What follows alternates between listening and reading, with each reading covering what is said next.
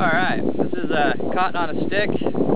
Big machines roll through the fields and they pick this stuff clean. People don't pick cotton by hand anymore. And after they get it all together, they get into these gigantic cotton bales. You can see here, this thing is roughly about 20 feet long and about 6 feet tall. Maybe 7 feet tall. And it's just packed solid with cotton. And you can see there's some more of these out there. Another one over, some more over there. There's another one. So this is what your cotton looks like before it gets made into yarn and fabric and all your different clothing and other things. So, cotton.